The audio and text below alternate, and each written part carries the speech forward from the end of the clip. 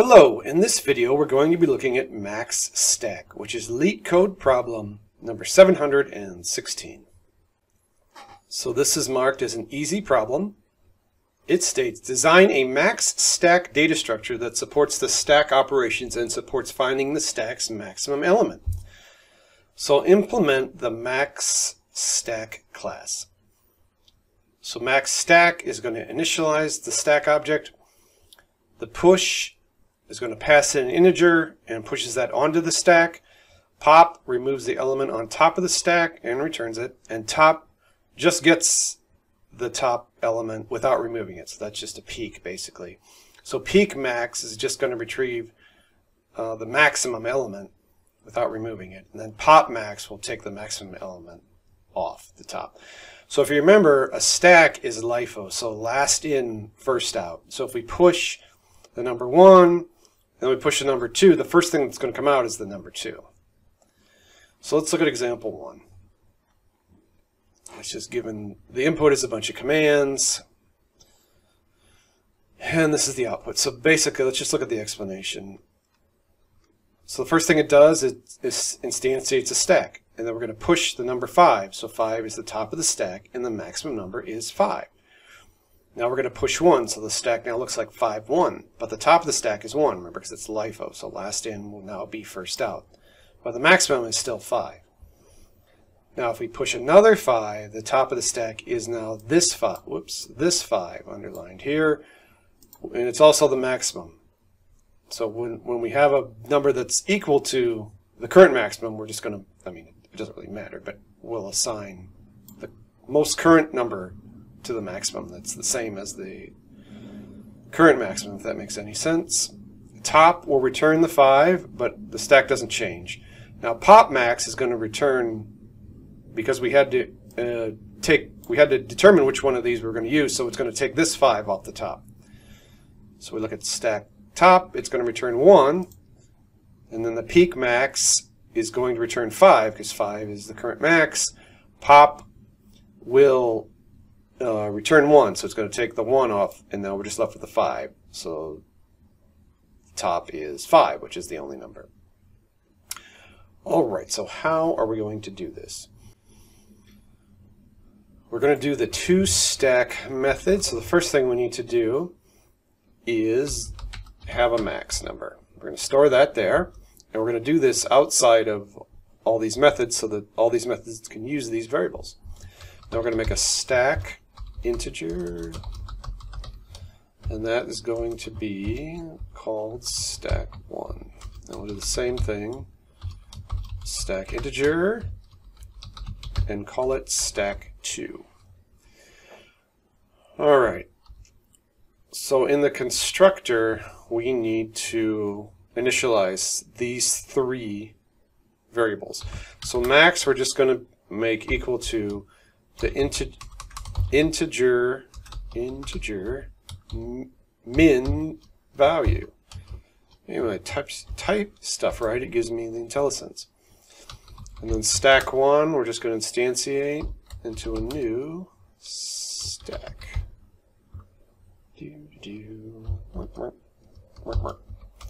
And same with stack2. New stack.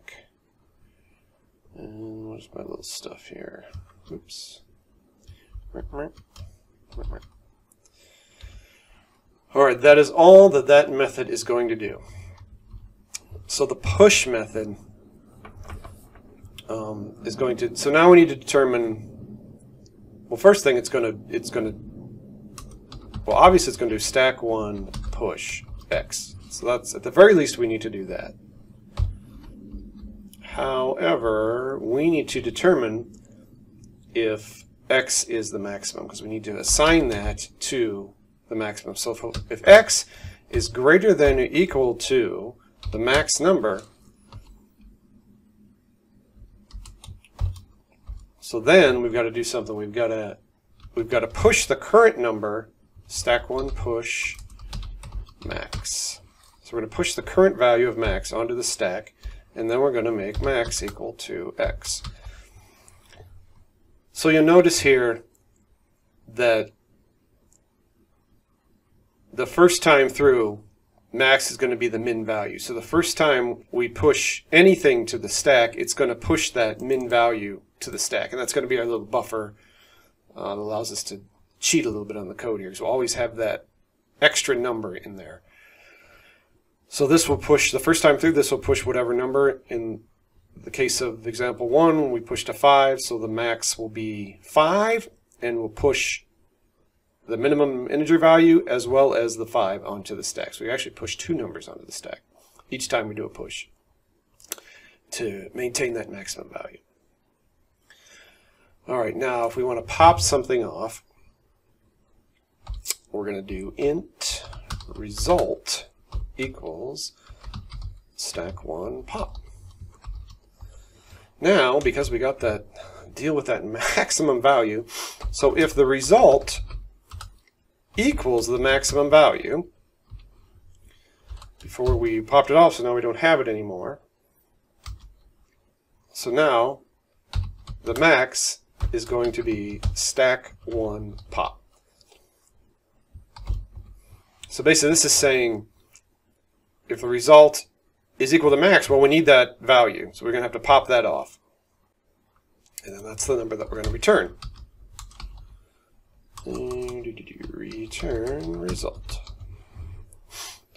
Hopefully that makes sense. We'll go through the debugger and it should explain things better. The stack top is just very simple. We're going to return stack1.peek. So that just looks at the top number. That's all that needs to do. All right. Now peekMax is gonna. This is actually. We're just gonna return the max number. Doesn't even need to look at the stack because we got that int variable. Now this popMax is a hot mess. So the first thing we're going to do is we need to retain that max value. So int result equals maximum. So we've got that result saved. Now here's where the other stack comes in. So we need to define a temp value, and we're going to basically initiate a pop. So that's just going to pop whatever. It doesn't matter what the number is. We're just going to pop it off the top. So while temp is not equal, so that is exclamation point equal, not equal to result, then, okay, so we have this number in temp and it's not the maximum number. So we've got to retain that somehow. So we're going to push that onto stack 2. And so stack 2 is kind of our dummy stack just to hold all these numbers that we popping off, and they're not the right numbers, so they're just throwing them out. And then we're going to do a temp pop again to keep, because we got to keep going with this. Because now that we're inside the loop here, the while loop, we can't use this anymore, obviously. So we just got to do it inside the loop here.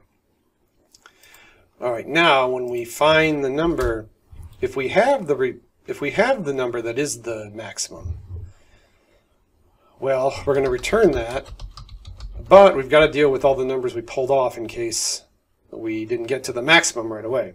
So we do a while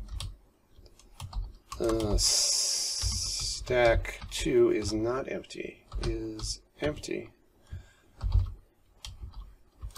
So all we need to do is do a push and stack 2 pop. We're going to pop each number off, and then we're going to call the push method, which will, where's my push method, which will basically, once you pop the maximum off, we need a new maximum. So it's going to go up here and determine if it's a maximum. And if it is, we're going to push the maximum and assign the max to X, and then push the number that we pass in if it's not the maximum, either way. And so that will basically rebuild stack 1 without that max number that we pulled out, because we never put the maximum in stack 2. All right, let's debug this and see if we can't make some sense of this. Okay, for my example, I used they use 515. I use 615 because 515 will not actually use stack 2 because you get the result, you get the maximum right away. So I change it to 615, which will have different answers than the example 1. But anyway, let's go through and see what we got. So we have min value, which is -2 billion, blah, blah, blah, new stack. All right, so the first thing we're going to do is push the number 6. So if x is greater than max, which it is, so we're going to push that number onto the stack, the -2 billion number, and make that equal to the max. And push that on to the stack. So if you look now, we've got the -2 billion and 6. So now we're going to push 1 onto the top of the stack. So push 1, max x is 1, which is not greater than 6, and so we're just going to push the 1. So the stack size is now 3. All right, now we're going to push 5. Same thing, it's not greater than 6, so we're just going to push 5. So now we've got a stack size of 4. 615 with the -2 billion. All right, now we want to do a, whoops, what was that? Oh, stack top. Okay, so now we're going to do a top, which is just going to do a stack 1 peek. So it should return the 5. And if you look, the result is 5. Okay, so now we need to do a popMax. So if you look at our stack, it is -2,615,000. So we need to get that 6. So what it's going to do, so we're going to assign the result equal to maximum, and we're going to do a pop. So stack 1 pop. Now we popped off the 5, and that is not the maximum. So return 5. And because temp is not max, now we need to push that to stack 2. And we need to do a pop again. And now we've got the 1. Well, the 1 is not the max, so we're just going to push that onto stack 2. And yeah, right here, and then do the pop again. So now we have the 6. So now we're just going to pop that off and return it. Okay, so now we have the maximum. All right, so now stack 2 is not empty because it's got the 5 and the 1 in it. So now we just need to do a push of stack 2 pop. So we're going to push the 1, and 1 is greater than the max, which is back to the -2 billion. And so we'll make maximum 1 and then push the 1, and now I've got to push the 5, right? Yeah. And that is greater than 1, so that becomes the max. So we'll push that. So if you look at stack 1, now we're back to, well, now we've got 2 number 1s and the negative, but it does return the 6, which is what we want. And the answer is, come on, result, 6. There you go. Okay, now stack top. Now this should return the 5 because our stack should technically look like this, 1 and 5. And so a peek, and it does in fact return the 5. So now we need to peekMax. peekMax is just going to return the max, which is 5. That was easy enough. Now we do a pop. So that's just going to pop, and the result is equal max, and so we're going to pop again, which will, yeah, that just leaves the 1. And return the 5, 5, and then stack top, which will just return the 1. And that is the answer. So now I'll run it through LeetCode and see where I messed up. So close. I forgot an ending parenthesis here and the semicolon. Otherwise, I got all the way down to 51. Almost. Okay, so that was accepted. We'll submit it. Faster than 58%. Memory usage 59. So the time complexity is O of n. All we're doing is pushing and popping, and so there's nothing The more numbers we have, then the more space the more time it takes. And space complexity is of 1. There's nothing that increases or decreases. We don't add any numbers other than the input parameters. And that is it. Let me know if you have questions, and thanks for watching. We'll see you next time.